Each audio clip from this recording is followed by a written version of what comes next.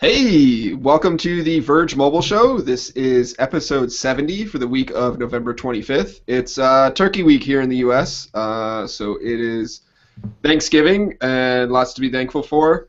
I'm Dan Seifert. I'm Evan Rodgers. Where was Vlad on that? Vlad just dropped out at the moment of truth. So pro. Well, I'm Chris Ziegler, and apparently Vlad has decided not to join us. There was something about Dan's mention of Thanksgiving that made him very, very angry. Yeah, he just peaced out. He dropped in a huff. Like To be fair, Commonwealth countries do celebrate Thanksgiving on different days. Or I don't know if it's Commonwealth countries or just Canada. I know that Canada had their Thanksgiving in October.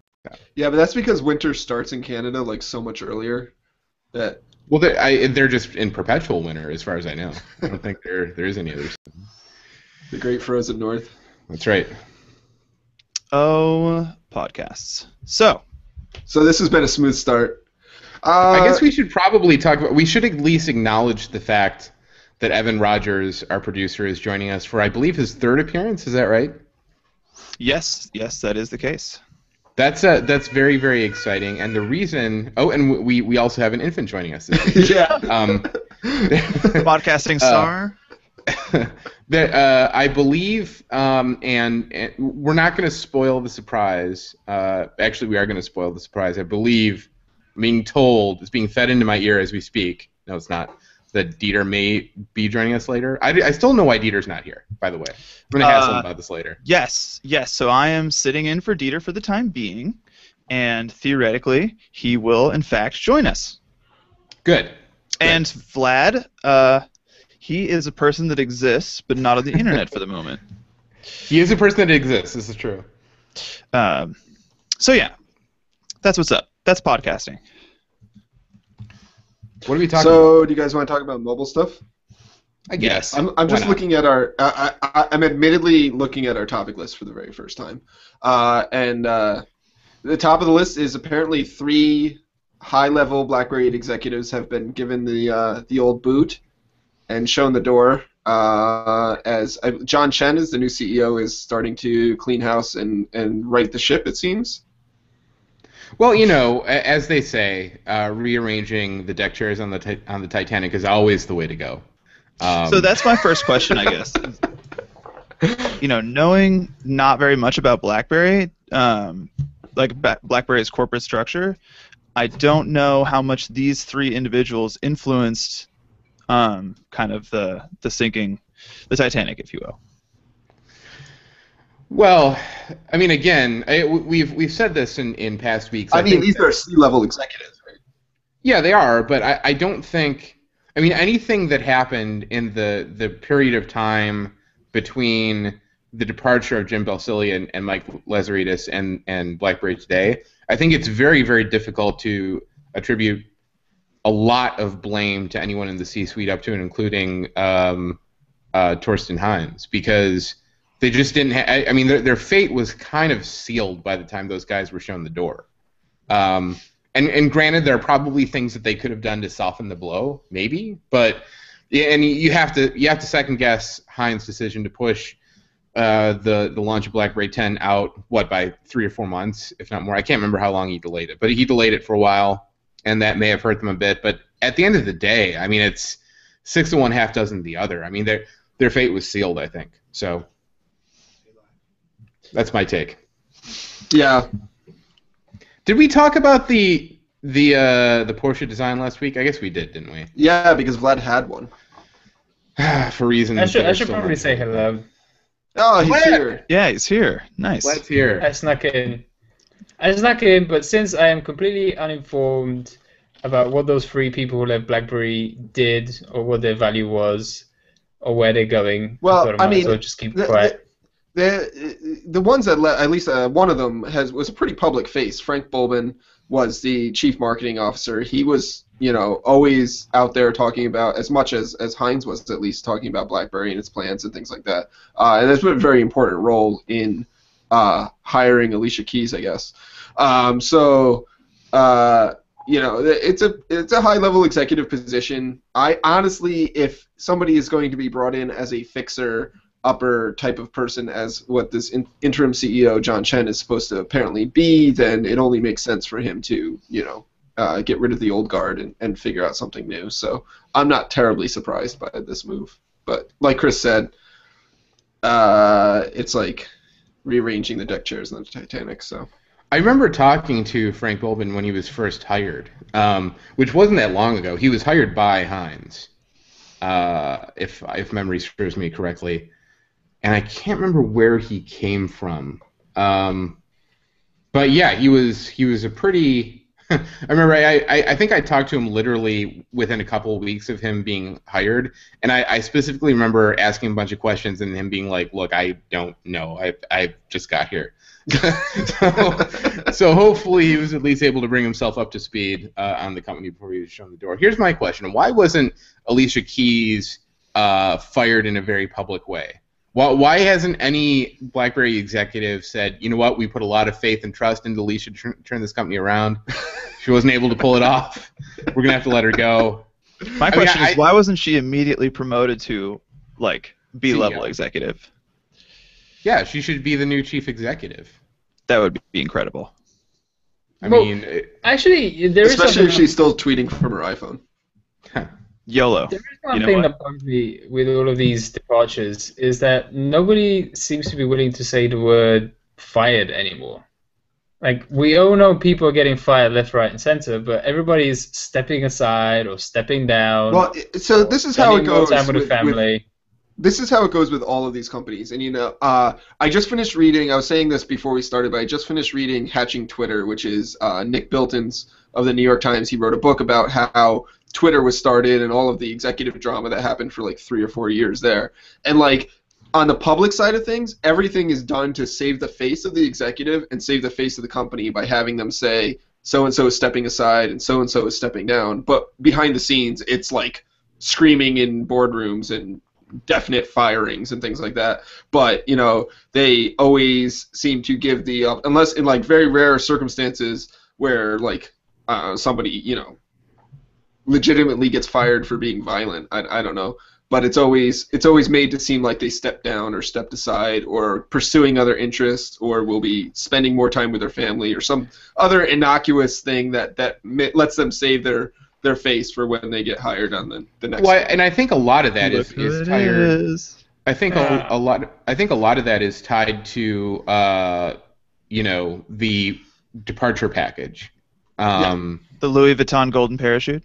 Exactly. A good example is Sinofsky when he left Microsoft. I think this actually came out in some SEC filing that Microsoft had to make where they disclosed that he was under, an NDA for some period of time where he couldn't disparage Microsoft publicly, and in return he got some ridiculous amount of money. And me personally, if you give me, $10 million to not say anything negative about an employer that I feel treated me poorly, I think that's an offer that I would probably take.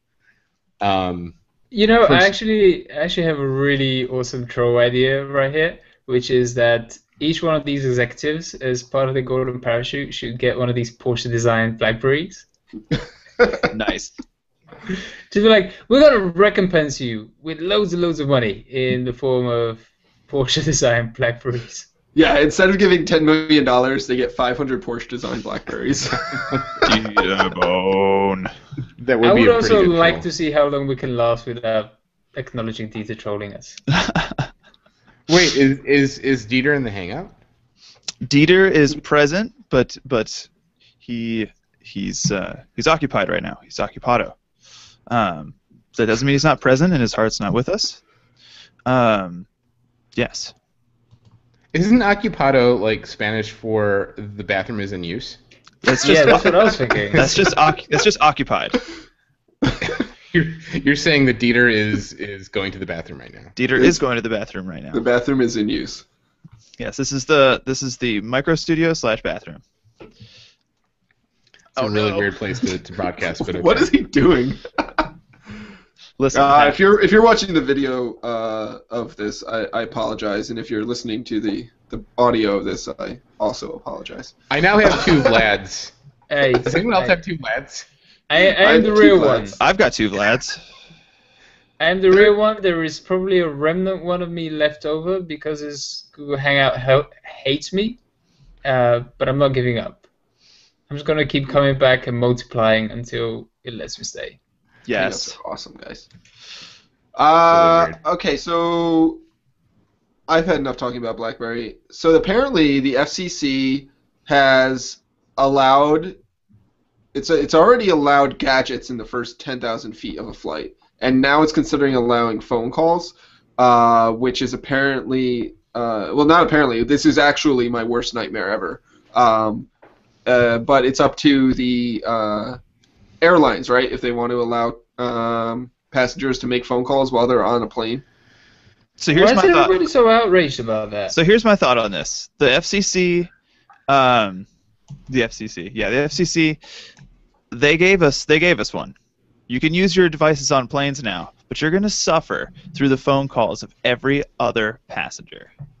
It's equivalent exchange. Vlad, if you've ever been trapped on a train with somebody who's like gabbing on the phone the entire time and you can't get away from it, that's what's wrong with it. Just magnify that on a plane. All right, fair enough. There's a problem, but that is entirely a social problem. That is not a technological problem whatsoever. That basically tells you need to sort out your culture and your fellow man, right? So next time you're stuck with somebody on the train and they're gabbing on and on, what you want to apply is a very subtle, very proportionate bit of violence so that they know not to do that. And from there, you evolve your society, you evolve your culture, and things improve. Don't hold technology back just because you're kind of evil and weird and inconsiderate. Well, I don't think that's holding technology back. The technology is there to do it now. It's just not allowed by regulations, and the FCC is considering allowing it and letting airlines decide whether they will allow it on their planes or not. So, I mean, that's what the I'm saying. technology's already moved on. The regulation is holding the technical thing back, which is, saying don't do, well, I don't know. It's holding people back from doing the technical thing, I guess. But still, I feel like if we were just a bit more considerate, this is a bonus and a positive thing for people. Like, if you're on a plane and there actually is some sort of real emergency, I mean, let's not get into like the terrorist situations or whatever, but when you look at documentaries, people try to leave messages for their loved ones and whatnot, and I don't know. I mean, in those circumstances, it's kind of a useful thing, and in more innocuous ones as well. I just think if we annoy one another, that's a social problem, and we shouldn't be regulating that out of the way. We should be more considerate as society. Well, the silver lining here is that while it may be, permissible from a regulatory standpoint, the airlines do have the option to just tell you to please don't use your phone. It's like a movie theater. You can still use your phone in a movie theater. You just really shouldn't. No, they'll kick you out of the movie theater. They can't open the door. Well, they could. That's regrettable. That would be a really. I mean, that's like a pretty severe penalty for using your phone. So the point that's been made to me in the past, and this is a very fair point, is that until relatively recently, you could make calls on planes using I think it was called AirCell, which was later purchased by Verizon. And that spectrum that was used for that service, I believe, is what eventually became GoGo. So GoGo's data service is terrestrial based. They just use their own set of cell towers that are pointed upward instead of laterally, and that's how you get Wi-Fi in your plane right now. But this service effectively already existed, and no one ever used those phones, which is why the spectrum was sold off. And part of that was that it was just a very, very expensive service. I'm sure that lots of people would have liked to call their family and friends and say, hey, I'm calling you from 30,000 feet, but it was like $10 a minute or something. So if they, Totally worth it. I could see a situation where the airlines do allow it, but say, we're going to put just a ridiculous price on it. And so, if you need to make an emergency call, some business-related thing that needs to happen right now, you can do it. It's just going to cost you an arm and a leg, and that's going to keep the riffraff off their phones. I mean, like, thinking back over my lifetime, all the plane rides I've been on, back when Aircell existed, I never saw a single person use any of those phones. So if they can just price it as poorly as they priced Aircell, that'll keep people off their phones. But then there's another point, which is, like, if I'm in one of those situations, my first port of call might actually be Skype using an internet connection. Boom. Right. So if you have Wi-Fi on the flight already, you can. But they block VoIP over. Airline they, Wi-Fi has VoIP blocked almost universally. They block all streaming pretty much. And I mean the bandwidth is so terrible that. Okay. So they block streaming? I don't know about that. I see people constantly sucking down massive Netflix quantities of data. Who is watching Netflix on a plane? Like what magical aircraft have you been on? Everyone is trying to use Netflix on a plane. Okay. Not successfully. I guarantee you they're not doing it successfully. There are a lot of people who buy movies ahead of time on their iPad or iPhone or whatever, and then watch it on the plane. But they're not streaming Netflix. Wait, I'm sorry. How do they do that? Do they use iTunes? Yeah. To purchase DRM-free music and MP4 files? No. Wait, what are you talking about? I don't know where Evan is going. Wait, I really want to know how Evan knows this much detail about the type of file being played back on somebody else's tablet. Yeah, what's going on here, Evan? Actually, this is an incredible segue to a thing that is not on our topic list, but that I am extremely passionate about and that I would love to talk about. And before you do it, I just have to clarify for my fellow European podcast participants, because we're all participants in this. My understanding of this is basically that America is land of the free, but air of the regulated. Because all I've heard so far is, we don't do this, we don't allow that, we regulate the other. I mean, guys, this doesn't really fit with your whole... In all honesty, the airline industry is probably one of, if not the most regulated industries in the U.S. It's like, when you compare that to, like, the firearms industry, it's like complete different world. Oh, also, complete irrelevant aside, but worth mentioning, I don't think you guys have, the Federal Agency for Food Safety doesn't have the right to shut down a particular production of food. I think that's done at the state level, which kind of freaked me out. I don't know enough about our own government to say yes or no, that's true or false, but I wouldn't be surprised. So yeah, let's cast this. Let's cast this using avocados as an example. Say there's an avocado plant in California that's producing rancid avocados. Yeah. You're saying that the FDA can't be like, yo, stop doing... Or no, it wouldn't be the FDA, it would be the USDA. No, the USDA can definitely do that. They can definitely shut down a factory that's producing rancid avocados. The USDA has shut down like entire tomato pipelines for salmonella before. I like the idea of like an actual pipeline with tomatoes going through it, and they just like they screw down a valve and the tomato supply just cuts off. It's all routed through like the USDA headquarters. They're just like, well, tomatoes, not today. Yep. Well, I mean, to Chris's example about avocados, that would actually be a pretty major impact on the California economy, particularly if it happens sometime around the Super Bowl. It would be, because guacamole consumption around the Super Bowl is a major deal for the U.S. economy.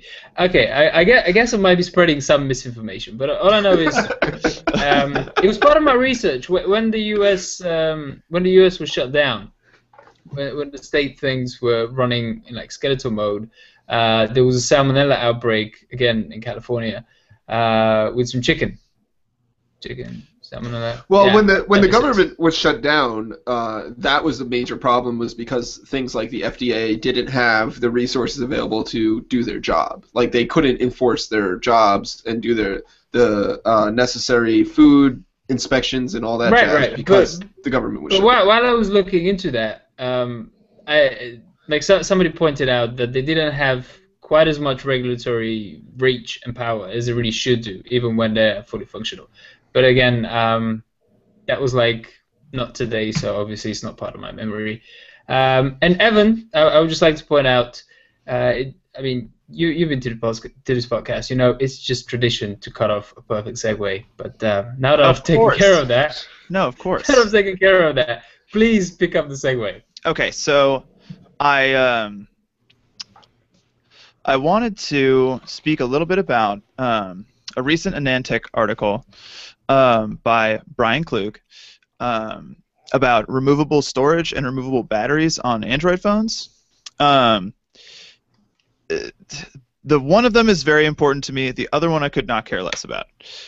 Removable batteries. I mean, we've talked about this before. It's really great. You can, you know, you get an extra Galaxy S4 battery and you just slap it in there when you're out of juice. But removable storage. This is something I'm very, very passionate about. In fact, it was one of the main motivating reasons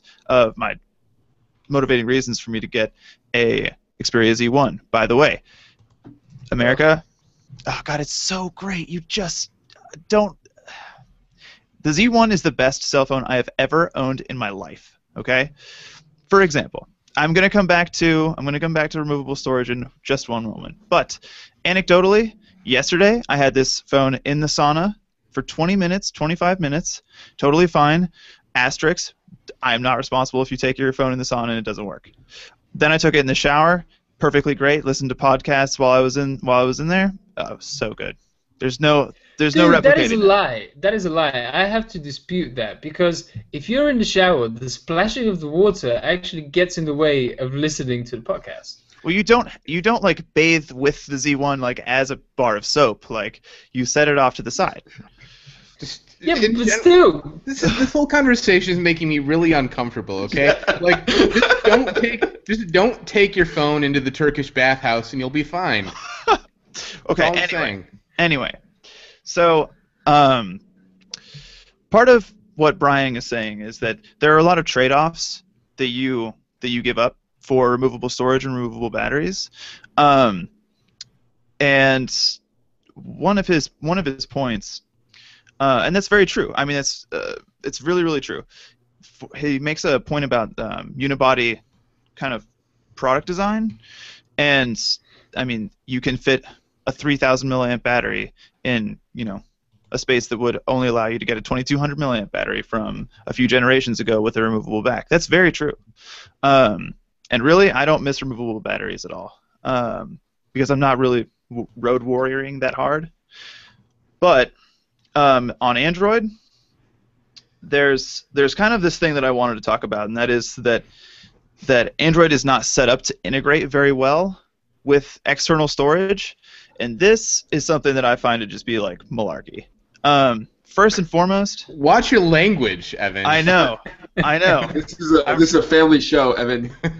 I'm really throwing around those. I'm taking us to a dark. What's amazing 7-letter words is that Evan had to build up the courage for like 5 minutes to call out Brian Klug. He's just kind of dodging around the issue, and now let's get to the meat, Evan. What is your issue? So there's two things going on here, and that is a technological issue, like a technological and software issue, and then there's the kind of corporate strategy issue that I have with Google and its control over Android and its displeasure with external storage. And like basically what it comes down to is like Google doesn't want you to have external storage, and Google doesn't really want you to have a very high capacity phone. I don't want you to have external storage. That's a personal problem, and I take. I mean, think about all the horrible things you could be doing with external storage. I mean, I think the world is just better if you don't have external storage. Yeah, well, I mean, it's such a pain in the you know what to have to think about where yeah. To have to think about where your media is going. Like, it should just be one contiguous block, and the only effective way to do that is to have it all be. I mean, this has been the Windows Phone argument too, right? Like That is not true. That is absolutely not true. If you remember the original Windows phones that came, the Windows Phone 7s. Yeah, but that was a nightmare. That was a nightmare, and Samsung got into a world of hurt because of it. Right? Like, what do you mean? Okay, why was it a nightmare? It seems like the actual opposite of a nightmare, in that was part. A dream. That was a dream. It was a dream. No, what you can do is you can absolutely format and contain your storage even on 2 different volumes. You can format it and either stripe it, or just make 2 logical drives into 1 logical drive. It's very possible from a software front, and it could be integrated into Android very, very easily. That does prevent you from ever taking it out. If you ever take it out, all your stuff gone. So then what is the point of external storage? Right. I think Evan is on the brink of like suggesting, RAID storage and multiple micro SD It can be done. It can totally be done. The problem that Chris just brought up with the Samsungs was that I can't even remember the name of the phone right now, but the first Samsung Windows phone had a micro SD card slot, and you put your card in. And the Omnia 7 was so great. And it would format it, and then you could never use that card for anything else. And it was like your card was just shot. Okay, so what you're talking about is one poor software implementation from Samsung, and whoever heard of that, A, and B, like, it can be done better. Like, it can absolutely be done better. And I feel like this is a conversation, an argument you should have made in like 2009, man. Okay, yeah, and guys, I need to make a point here. Hold on. Physical point, which is quite aside from the really in-depth and techy stuff that everyone is talking about, micro SD cards are just tiny, and I'm digging around for one right now and I can't find it. And the thing is, I can get behind the whole, let's have removable storage. Let's have I have one card with all of my movies on it. I have another card with like my dubstep albums on it and such. And if we do a really good implementation, one whole card just for your dubstep. Dude, 64 gigs of dubstep. At least. You can't live with that. It's only like 3 okay. I will find three songs on one card. Okay, nope. SIM card adapters. I have. Are you really struggling to find your so here's one card right now? I'm holding one up to my camera. Here we go. See, okay. Yeah, there we go. I mean, look at how freaking tiny these things are. I mean, the most common thing people do with them is lose them when they're not in the phone. So that works out for SanDisk. Yeah, but I don't own any stock in SanDisk, so I can keep going. Well, listen. So basically, the point I want to make. I was just trying to make my point, man. Let me just finish it quickly. Do it. It's very brief. It's removable media made sense back in the day when removable media was something you could grasp, like, something you could handle, a cartridge, like a CF, a mini disc, or whatever. Right, a CF. Yeah, perfect example. When it's this freaking tiny, it's just way too easy to lose. So the removable aspect actually just becomes a pain and a chore. I mean, that is true. That is very true. And really, like, once you put in your micro SD card, it's kind of just like in there, and I don't know very many people that are like actively swapping. Like, I take so many pictures, then I have to swap to the next card so I can blast through 3,000 more 8-megapixel. If you know one of those people, I would like to know them too. Well, I mean, there's lots of people that fill up their phones with pictures all day long. My wife does that all the time. But I think, I understand what you're saying, Evan. But I think that external storage is really not going to come back outside of the world of Samsung anytime soon.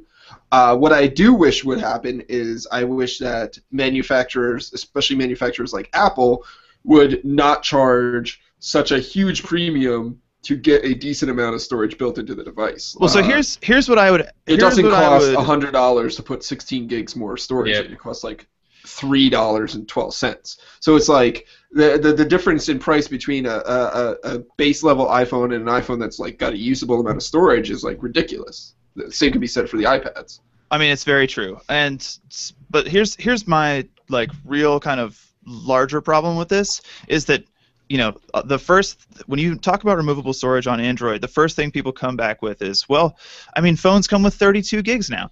Phones come with 64 gigs, storage, or an option that you can get. It is super expensive, but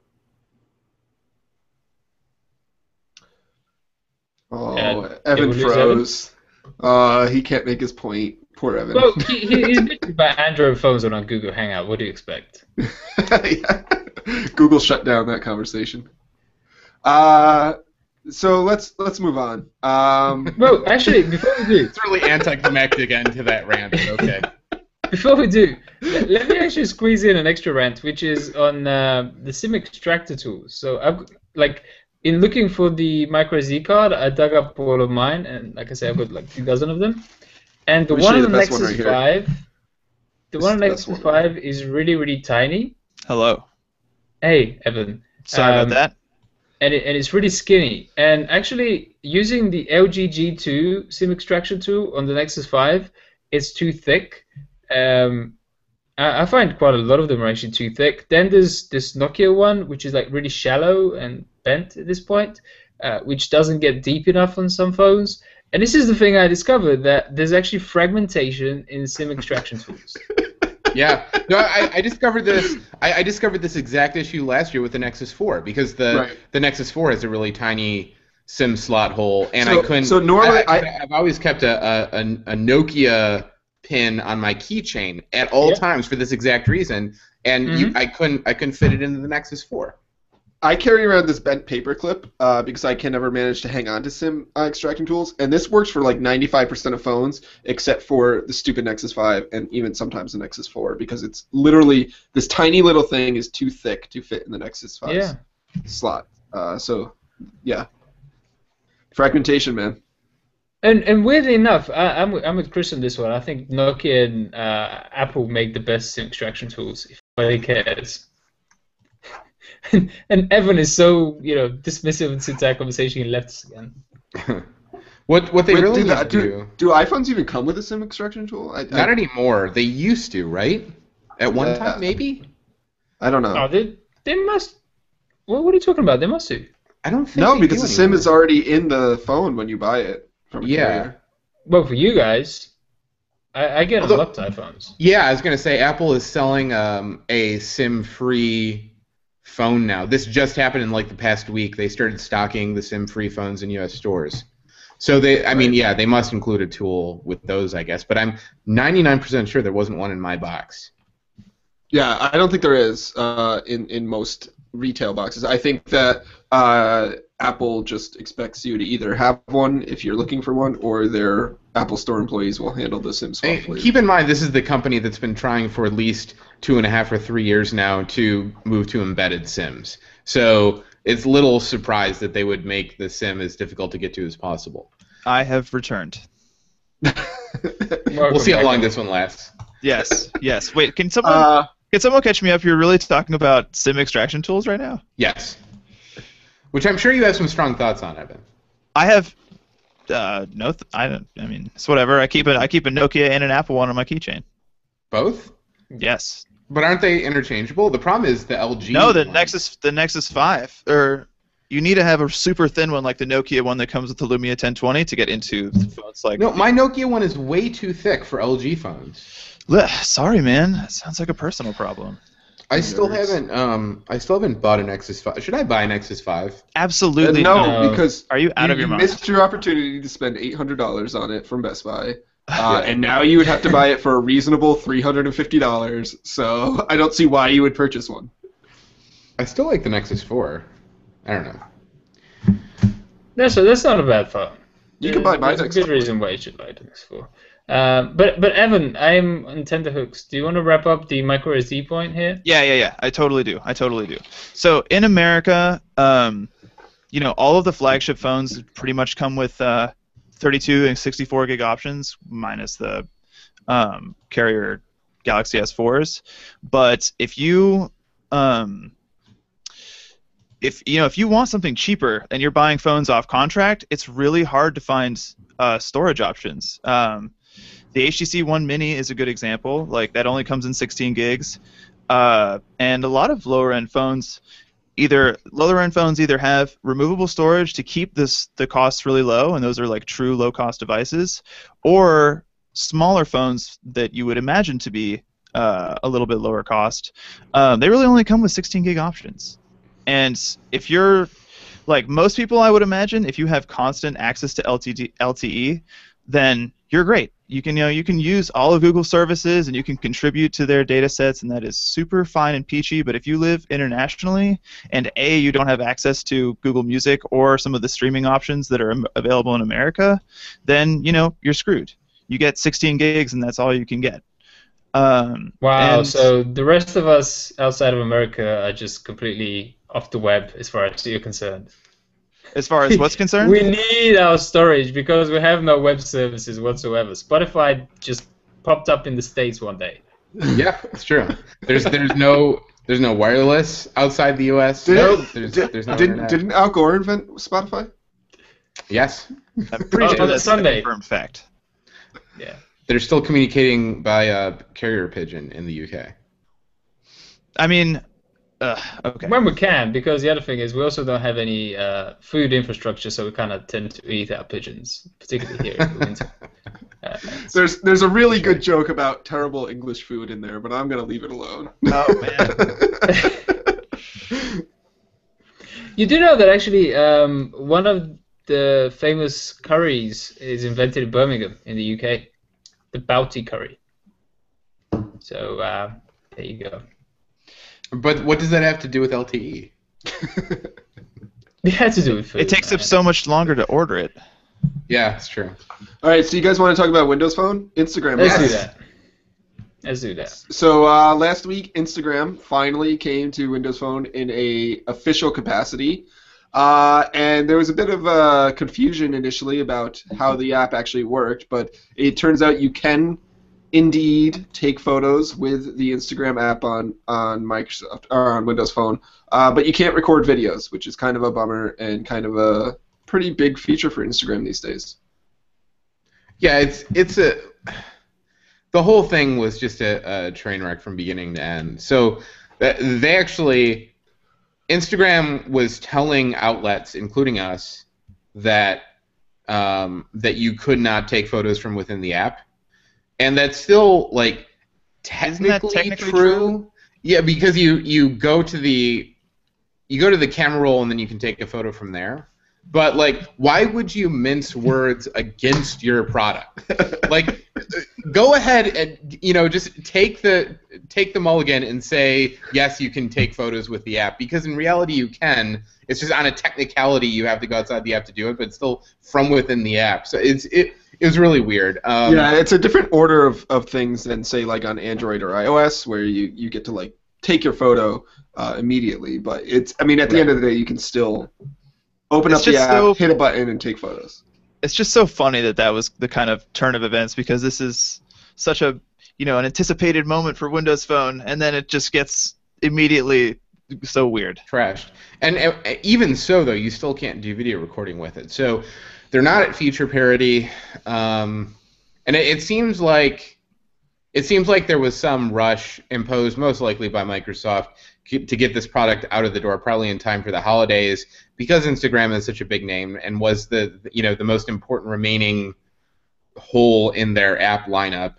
But it's kind of a hollow victory, because they didn't close the gap completely. They wanted the name without regard for making sure that the app was every bit as good as it is on other platforms. And then, of course, there's the ongoing issue, and Tom Warren pointed this out in a report that he did on quote-unquote closing the app gap, that once the app is launched, be it Instagram, be it Vine, be it Twitter, whatever, none of these developers are as committed to keeping those apps updated on Windows Phone as they are on Android and iOS, for good reason, because they have a tenth of the users. So there's not, the impetus and the incentive to keep those users happy isn't as strong mathematically as it is on other platforms, and that is going to be an ongoing challenge.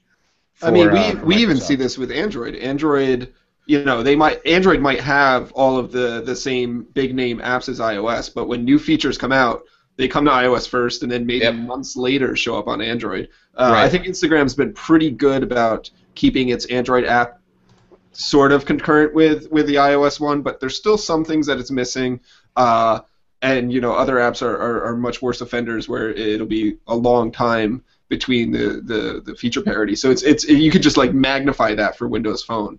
And we've seen that with just an example is like the official Twitter app. The official Twitter apps on iOS and Android generally get updated the same day. They're the same day, they get the same new features, and then months and months later they'll come to Windows Phone. I think it was just recently updated to let you get alerts when somebody tweets. So now you can finally get like mobile alerts through the app when you when Barack Obama tweets or whatever. It'll alert you through the app, which the Android and iOS have had for a long, long time. And of course, the other problem is that Microsoft is still chasing these big name apps that are already out. But when new, like really buzzworthy apps come out, and the example that I used on Twitter when I was talking about this last week is QuizUp, which is a really hot app for iOS right now. That won't come out for Windows Phone for months, if ever. I don't know if QuizUp has plans to launch on Windows Phone. Although you probably don't want to download it right now anyway with the privacy issues that come up. But regardless, the point is the developers that are trying to get these new apps off the ground naturally choose iOS and to some extent Android on day one. Rim Capsule is another example of a huge app. Temple Run 2. Temple Run 2. With respect to the incentives, go ahead, Dan. Well, the biggest one that's the most amusing to me is Mirror's Edge, which is now available on Windows Phone. It came out, I believe, this past summer. I believe, if I'm not mistaken, that debuted with the iPhone 4 in 2010 on iOS, and it was either early 2013 or middle 2013 when it got to Windows Phone, which is like... Vlad, what were you going to say about incentives? Well, I'm about to say it. Wait. To Chris's Please point. do. Okay. Are we done here? But to Chris's point, he was talking about incentives and why developers would keep the development part going. And I think we all know, even though it hasn't been official, that Instagram coming to Windows Phone was incentivized by big piles of cash from Microsoft. Right? That's pretty much a given. But that payment most likely related to just bring Instagram to Windows Phone, like that sentence. And from both perspectives, you can see the strategic advantage. It's about the conversation on the bus where two guys are talking trash about, well, I've got my Windows Phone and I've got my iPhone, and yeah, but mine has the apps, and then they start comparing which apps which platform has, etc. Because that's actually happening now in real conversations between real people. And you can say, I've got Instagram and Windows Phone. Even if it doesn't have proper feature parity, it's there. So the strategic advantage for Microsoft is there.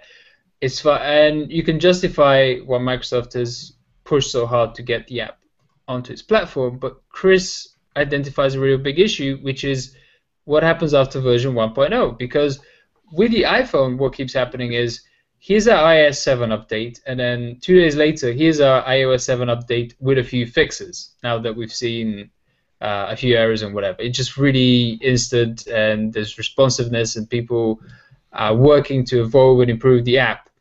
And what I'm noticing happening is, with Android just becoming a stronger and more prevalent platform, a lot of the developers are also using Android phones. So they have that kind of unprompted stimulus to keep developing their app on a different platform than iOS. Everybody knows that iOS is the one that you make the most money on. It's the one that makes the most sense to develop for as a developer. But if you yourself use Android, like me, for example, like I can't use an iPhone anymore because I'm so addicted to the Android Gmail application. So if you're stuck with Android for whatever reason, and you're a developer, I'm stuck with Android for a very positive and a happy reason. I'm not complaining here. I think it's, for me, for my users, it's more useful than the iPhone because they also don't screw around with privacy invading apps like QuizUp. Thank you for the challenge, by the way, Chris. But that being the case, that's a little advantage for people. If people are using your operating system, it encourages them to keep developing for it and developing promptly for it. So it kind of comes down to, is Windows Phone an attractive operating system for people to use? It just comes back to the basics there. Yeah, I mean, really, this is this same old story that we've had since Windows Phone came out. It does seem like, you know, they are getting more and more of the apps that we've been looking for. In addition to Instagram, Vine is now available. The same day that Instagram came out, Waze came out, which I'm not sure why you use Waze, but it's out. And there are other big name apps that have come along. You know, they now have Pandora and PayPal and all these other apps that were missing for a long time. But to be clear, Waze is like the Netflix of navigation apps. Like their sole goal is to be on every platform imaginable. So it's like, to an extent, I'm like, you know, when I hear that Waze comes to Windows Phone, I don't think that's actually indicative of any trend. Well, the only thing that's really interesting about Waze coming to Windows Phone, to me at least, is the fact that Waze is now owned by Google, and Google has pretty much said that we're not really developing for Windows Phone until it gets more popular. Right. Well, part of Waze's whole deal is just acquiring massive quantities of traffic data. So, I mean, maybe that's Google's play, or Waze's play. It's like, well, you know, maybe nobody will use it, but we'll still be able to suck down a bunch of traffic and, you know, public transit data. Well, I talked to Tom a little bit about that, and his theory, and I think this is probably a reasonable one, is that they had Windows Phone on their roadmap prior to the Google acquisition. So it's, you know, and Google, as we've seen from Motorola, has a habit of running some of its acquisitions as independent companies anyway. I don't know if that's the case with Waze or not, but they do still identify as Waze, not as Google, I think. Yeah. So here's one other question I actually have about Windows Phone. Now that the Xbox One has happened, first of all, any of you guys buying? Have you obtained an Xbox One yet? Yes. Yes. Okay. Chris. Do you care about the synergies that things like Xbox Smart Glass and whatever other accompanying apps Microsoft does? Do you care about those things? I use Smart Glass quite a bit, but only because the Xbox One's control, like AV control environment / ecosystem, is just an enormous bag of hurt, as Nilay did a pretty good job of laying out in his report a few weeks ago. So having Smart Glass as a tool to help control that is a good thing. But what do you use it on, Chris? On my iPhone. Yeah, so the thing is, like, there's no reason for you to buy a Windows Phone in order to use your Xbox. Do you gain anything by having Microsoft's own phone platform that was my question. talking to Microsoft's gaming system? And I think the answer is going to be no, because Microsoft was wise enough to realize that we need to release this app on Android and iOS because that's where the users are. Right. It's funny, going all the way back to Windows Phone 7, Microsoft had made such big promises about Xbox Live integration, and none of that really materialized, right? Well, one thing has. There's a Halo game on Windows Phone, and you can't get that on Android or iOS. So if you really want to play Halo, yeah, well, and you can see your avatar and your gamer points and all that nonsense, but it's not like it's nothing like. I mean, if Microsoft had been really smart in that regard, they would have done something similar to what Sony is doing with Vita and Remote Play. They never did that. What's really interesting to me is, like, this kind of goes to Microsoft's play on all of its platforms. They all look very similar now. Even the Xbox dashboard looks very much like Windows 8, which looks very much like Windows Phone 8. But the Xbox dashboard doesn't really talk to Windows 8, and Windows 8 doesn't talk to Windows Phone 8. And it's like they have all of these products that look very similar and maybe function very similarly, but there's no benefit to you to have a Windows Phone 8 and a Windows 8 tablet at the same time. Like, you can't share your apps. Your data might be shared through the cloud, but if I'm storing stuff in SkyDrive, it can also access SkyDrive on my Mac, and I can access SkyDrive on an iPad, and et cetera, et cetera. So it's like there seems like there's some sort of opportunities that are not being taken advantage of, at least not yet. right. Well, talking about incentives, like if Microsoft can't incentivize developers, on a massive scale to develop apps for their platform, perhaps they can incentivize consumers with tighter integration between their three platforms. Exactly. I mean, if I'm playing, like if I'm doing something and I just want to like share data between my Windows 8 tablet and my Windows Phone 8, or share an app across them or something like that kind of makes sense. But it's not happening, not now at least. Well, let's just point out the fact that nobody's really doing that beautiful integration across devices. Well, no, the iPad well. and the iPhone. I can buy an app on my iPad and I can use it on my iPhone if it's a universal app and vice versa. Yeah, but it's incomplete. It's incomplete is what I'm saying. So yeah, there are some strengths, but for example, if you go and try to rely on iCloud, you quickly realize that Google's services are so much superior. What are you talking about? Okay, and the other thing is, I work for iCloud. It's just a joke. It's like some kid trying to copy Google Docs. It's terrible. It's so far from being useful. But yeah, I mean, in my experience, again, I find the most useful implementation to be Google's. So I can mess around with some notes on my phone on Google Drive, and then jump onto my Chrome on my desktop, and the notes are there and things like that. But it's still really rudimentary. It's still a sort of thing where you feel like you're just getting some basic sync between your devices, and that's it. Whereas I think the vision that Chris had as well, with the initial introduction of Windows Phone, was something like, perfect example for me is the Xbox Live Arcade, right? So those are lighter games, simpler games, ones that don't require as much storage. If you could just, bring that onto the phone and have games like Braid and whatever just accessible on your phone, it opens up so many more possibilities. And it frustrates me as well when guys like Microsoft promise things like, well, we now have DirectX compatibility in Windows Phone 8. And I keep waiting. Okay, we have DirectX compatibility. Now, where are the more advanced games? Where is this awesomeness that I can't get on the other platforms? And that's what keeps missing. I mean, that's the story of every build conference, for the last couple of years. I mean, you guys remember that demonstration where they showed a game being played on a Windows 8 machine at the initial Windows 8 build conference, and then, kind of seamlessly transitioning over to continuing the game on the subway. But those kind of features never really materialized, and we're still waiting for them. Now, Chris, let me ask you this: have you tried using the Xbox One SkyDrive integration for game streaming? No.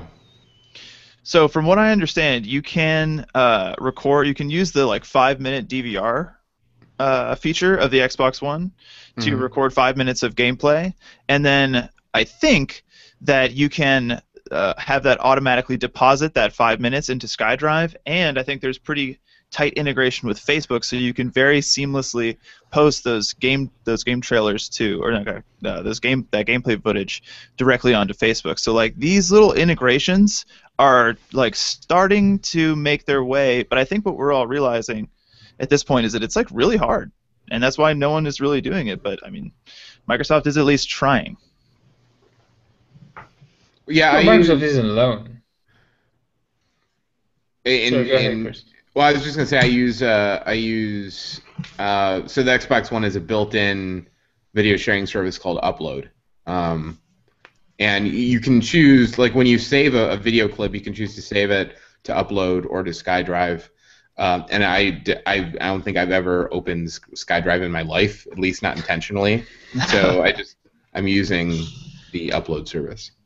Dude, SkyDrive is good. Don't hate SkyDrive. Yeah, SkyDrive is actually one of the better cloud backup. Also, if you're listening to this podcast 2 months from now, maybe in 2014 or some point, we'll probably be talking about a new service, whatever the new name is, right? Because they rename it SkyDrive. Oh, right. But yeah, just to add to the point, Microsoft isn't alone in capturing these gameplay footage things. Sony did a whole extra hardware layer so we can do game recording in the PS4, which to me is I am totally not a gamer, and I'm like self-proclaimed not a gamer. But there's just like I just cannot grasp the appeal of watching somebody else's recorded gameplay footage. Like I know it's huge, and there's like millions of people that use this Twitch service and things like that. But I'm like, well, why would I want to watch some guy running around through whatever game it is? But there's reasons. There's reasons, particularly for like guides if you're struggling with overcoming a particular boss fight or whatever else. And like hyper competitive gaming. Like StarCraft is huge because people want to see other people's strategies, and it's like a big deal. Well, I uploaded a sweet video of me doing donuts in a 1991 GMC Typhoon. Or Cyclone, excuse me. So I don't know what you guys are talking about. Like, why people wouldn't want to see that, I don't know. That's 15 seconds of your life well spent. But that's the thing. I think I'm totally involved with Dan. I am the opposite of Dan insofar as games have done more for my upbringing than proper education has. But I don't get the appeal of particularly like streaming your gaming session and like not doing something clearly focused, such as a guide or such as Chris is showing off and whatever else. I've already watched Tom Warren successfully defend his goal in FIFA 14. So, I mean, I'm all about it. Every time I see one of my friends upload a video, I'm all up on it. I love it.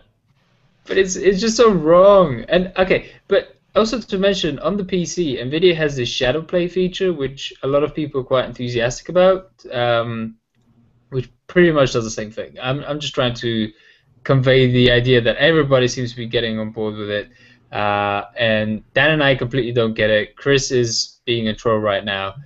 But, I mean, particularly with games, if you're going to show off video of it, you're really just showing off your experience of the same thing that other people are most likely going to experience as well. It's kind of like, bringing it back to like it's no different than wanting to watch a replay of like a really good, touchdown in a football game. Like there are epic moments in games that have entertainment value. Like a good overtake in a heated Forza match. I'll watch that. Yeah, no, that's valid. That's valid. I'm not going to argue with that. I guess the thing is with games, most of the time you don't have these highlight things. So right. I guess if you're being selective and just uploading the particularly juicy bits, then I can get behind that. But also, since we're on this topic, very briefly, I would just like to point out this entire hoopla around the new consoles is completely premature. As far as I'm concerned, nobody should care until Titanfall shows up on the Xbox One and just kind of blows us all away. These consoles don't have that amazing game which is going to keep you locked in next to your TV throughout the holiday season, which I think is, the hallmark of a good console launch. And if you want the absolute prettiest and best graphics, you still have to go to the PC and play Battlefield 4, which looks stunning. Like, get a good graphics card, play Battlefield 4 on ultra settings. It will make you forget about the consoles. Seriously. But there's also the other proviso / caveat that Battlefield 4, its gameplay is actually like stupid, horribly, horribly stupid. I haven't gotten into the multiplayer, but the single player missions are just lame. It's exactly like the stunning supermodel stereotype. Amazing to look at, completely dumb and hollow on the inside. I just need to get that off my chest. So, kind of going back to this integration and consumer incentivizing thing, really quick, Chris, can you watch your friends like DVR or live streamed footage on Smart Glass?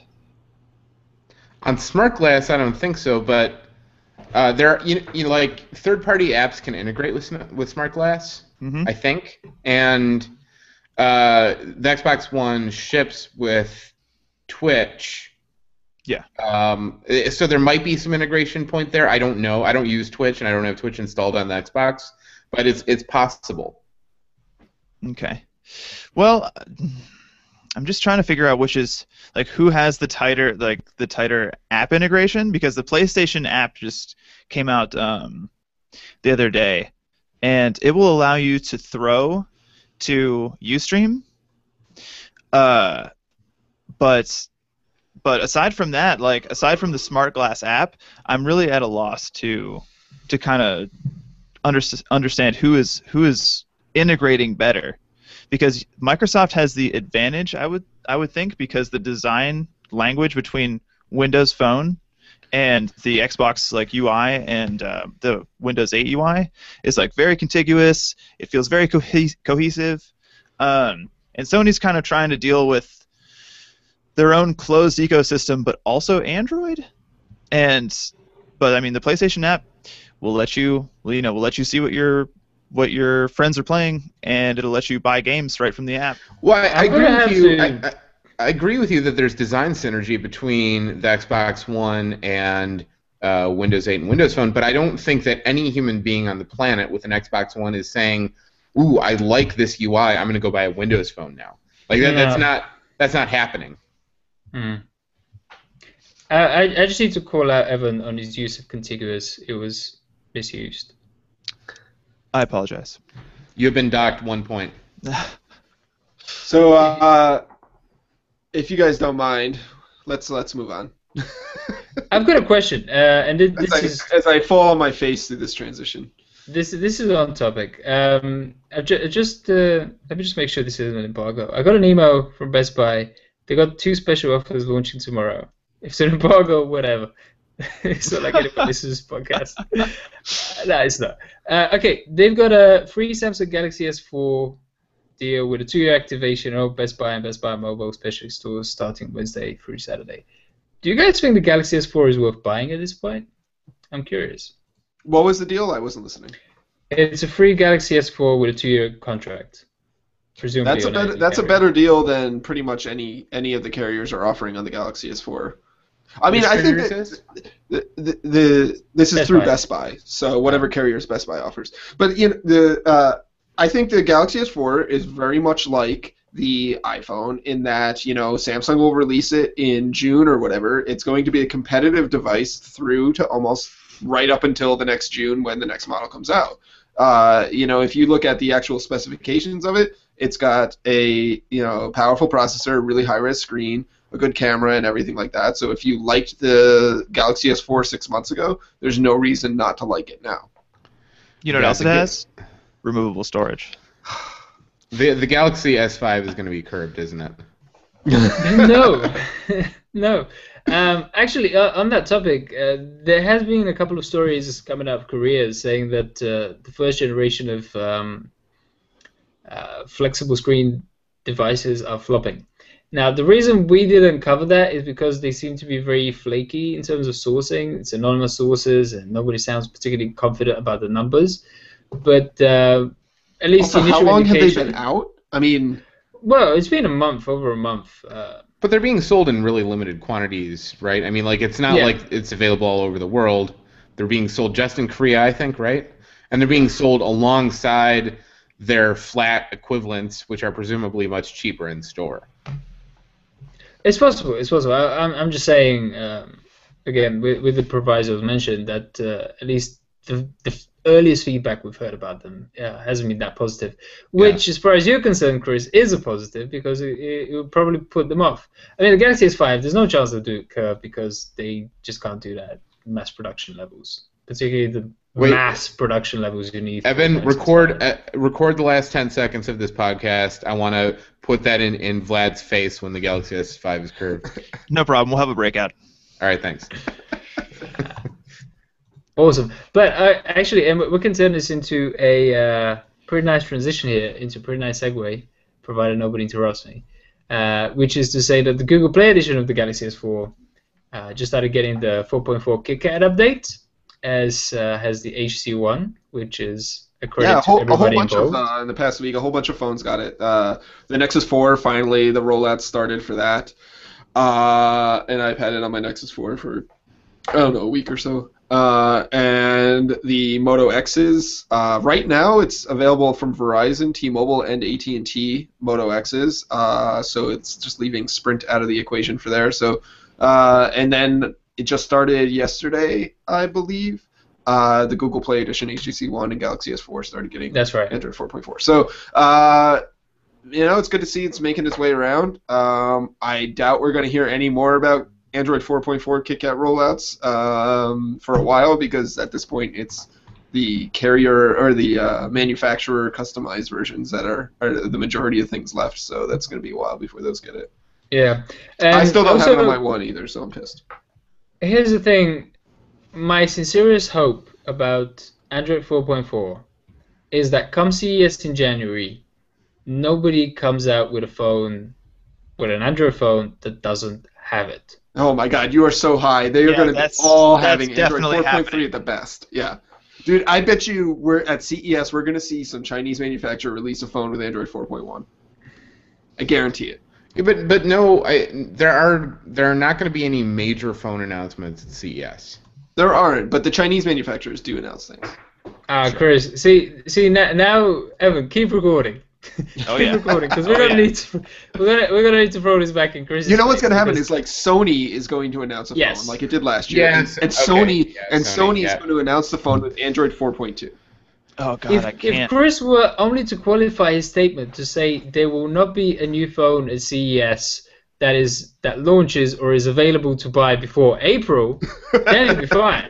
But wait, so what does Sony have in the pipeline right now? They have a fresh megaphone and they have a fresh flagship. Okay, because Sony the is going to freshest announce something, and the then freshest Sony rumors right now. That's why. The freshest Sony rumors out in the Sony beat is a refreshed Xperia Z1. Either called the Xperia Z2 or possibly the Z1S that people thought was the Z1 Mini. I guess that's possible. People are kind of not sure because this is all rumory and shady and that sort of thing. And then there's also the international Xperia Z1 Mini, which, please, I need one so bad. So, regardless of what the rumors say, Sony is going to announce. Well, I mean, best phone in the world right now, until they come out with one that's the size for a human hand. Well, it exists. They've announced it for Japan, the mini version. Yeah, well, Docomo. It's a Docomo exclusive. There's no guarantee that the international one will ever come out. So just man up and move to Japan. It's cool. Hey, so while we're deep into Sony, I'm just going to use this and steamroll this transition right into the Sony Smartwatch 2, which I reviewed, and it went up today. And if you haven't read it, go read it. And I'm just going to sum this up by saying that it breaks my heart, because the Smartwatch 2 is, in my opinion at least, the best-looking smartwatch we've seen. The one that's the least embarrassing to wear. But its software is so clunky and so difficult to use that it is not worth it, and it's sad. It's better than the Smartwatch 1 by leaps and bounds, but it is not. I don't even like it as much usability-wise as a Pebble, and certainly not where I would hope that a new smartwatch would be at this point. No one understands what a smartwatch should be except me. I'm literally the only human being on the planet. This is where smartwatches are. Smartwatches are the 2000. We're in the 2005 smartphone world of smartwatches. Yes. And we're in the 2001 tablet world of tablets, and we're still a couple of years away until somebody really figures this out. And there's all this demand and all this interest and all this intrigue, and nobody seems to get it right. And then somebody's going to figure it out. And there's going to be its iPhone moment, and then it's going to be great, and then everybody will want one. But we're not there yet, and all of the things that have been tried are really not it. But I'm convinced that's not. I see where you're going with that. I'm not convinced it's a perfect analogy, because I think what makes wearables shine is when they are they're things you're literally wearing like clothes and like jewelry. They need to be personalized to the person that's wearing them. This is why glass looks stupid on anybody, but yes. it isn't personalized to the person that's wearing it, and there's been talk about integrating it with prescriptions. That's part of figuring it out. I mean, maybe that's what needs to be figured out to make these things successful. But they also need to figure out usability and functionality and features that aren't there yet. Right. So I think and as battery far as life, with the battery life. Yeah, and battery life. I was going to say with the smartwatch 2, Sony did do a number of things right. In my tests, I easily got 3 to 4 days of battery life, which is acceptable at this point for these things. And it charges over micro USB, which means it uses the same charging cable as my phone, which is such a stupid thing that I have to bring it up. But no other smartwatch does that, or none other that I've used at least. So it's kind of a major convenience that I like that Sony did. But I can't stand using the software. Here is my contribution, and it particularly goes to the software side. The Sony Smartwatch 2 is probably the saddest out-of-the-box experience that I've had with any gadget over the past however many years, 2, 3 years, however long it's been. It's just, I pulled it out. First of all, I got that metal strap on my review unit, whereas Dan got the plastic one, the silicone one. The rubber one, yeah. Rubber. Okay. The metal strap, I had no idea of how to adjust it, so it was way too big, and it was cold, and it was unpleasant. And, my gentle wrists just weren't ready for it. But aside from that, you turn it on, you start looking inside it for things to do, and it's just so barren. It's like we have a wallpaper, we have a time app, and a timer app, and we have like 4 watch faces, and that is it. You're on your own after that. And then you have to go and search and dig and enhance the functionality and get your notifications set up and all this other baloney and nonsense, which I just wasn't even interested in doing because I don't find it that attractive. I don't like the fact that you have the 3 Android buttons on it. There's absolutely no reason for them to be on there. It needs to be clean, like Chris says. It needs to be something you would want to just wear for the sake of keeping time. Like, get that right first. Compete with the guys who are already doing that correctly. Yes. And then move on to trying to enhance things. Yes. I do not... Chris... Were you picking your nose, Chris? Yeah, what just happened? What, you're not familiar with this gesture? Have you ever played charades in your life? That gesture means not it. This means not it. That means that means international nose goes territory. None of you guys have played charades? This means yes, that's it. You have it right. Like if you're playing charades and somebody has a word right in a phrase, you go like that, meaning spot on. I've always just seen people point and be like, "No, you guys are." If you're listening to the show right now and you're on Twitter, will somebody please back me up that this means spot on? Chris, who plays charades? We all have. I trust Chris. I trust Chris and his Wikipedia sources. I'm down with them. Listen, citation needed on charades. Come on.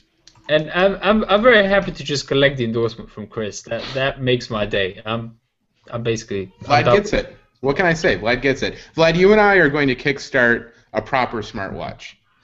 Yeah, because that's what Kickstarter needs. Another smartwatch project. Yeah, but this one's going to be good.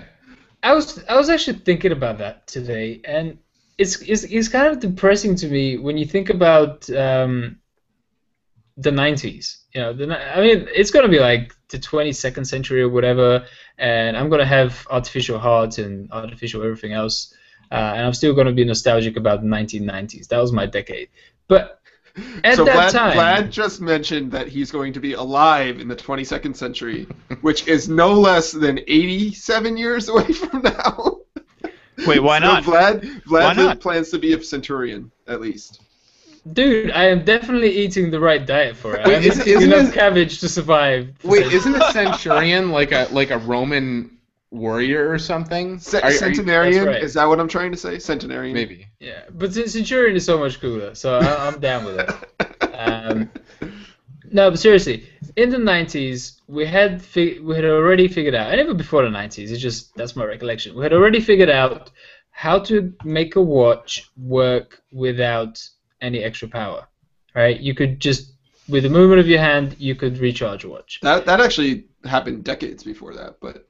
I'm just talking about the freaking 90s, man. Whatever happened before I was born didn't happen, as far as I'm concerned. They did. They figured it out decades before. Maybe it trickled down to actually accessible for normals by then, but... Okay, listen. If the 90s Citizen has had kinetic watches since the 60s. I'm pretty sure. I didn't say we invented kinetic watches in the 1990s, so stop arguing with a point I'm not making. Like, all I'm saying is, if that's the last relatable decade for me, we have an even younger audience. Let's not push it too far back. My point is this: we had figured out how to have a watch keep going perpetually without needing to recharge it or do any extra special things. We had figured out how to have a contact book without requiring any power. Whereas the way we're moving now is every single one of these things that we could do mechanically or in some other automatic fashion now requires power. Now we need electricity to power just for our watch, just to keep time, just to keep our contacts up to date, and all of these things. And it's like we lose the tactility of having an actual nice notebook in which you keep your contacts. We lose the ability to write because we no longer need to do it. Like, can any of you remember writing, like physically writing, other than signing your signature on a bill? I take notes in a notebook all the time. Yeah, I take notes. Yeah. Okay, well, good. You're not that.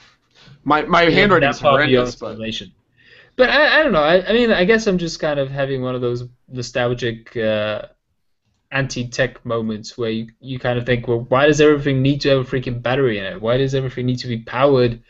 Whereas we figured out ways to do these things, adequately already without power. And that to me is the fundamental issue with smartwatches is they start sucking down power. They start being yet another device that you need to keep recharged on a weekly basis or whatever else.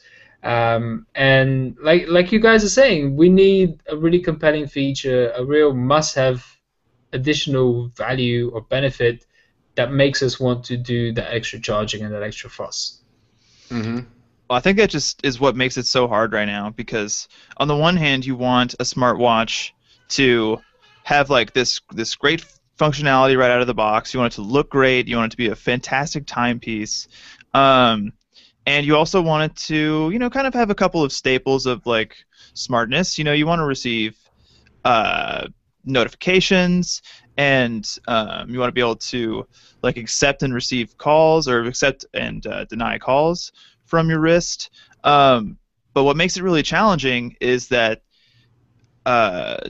inevitably people will want to do so much more with it, so you have to kind of inevitably. This Samsung has put it in your head that you need to be able to do so much more with your smartwatch.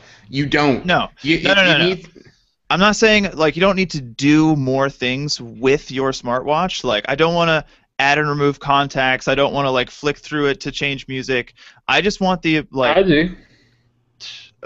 I mean, to each their own, but like you need to at least have the capability of extending the functionality to things like when I get in proximity of my computer, unlock it, or if I'm in proximity of my door, automatically unlock that, or start up my car, or whatever.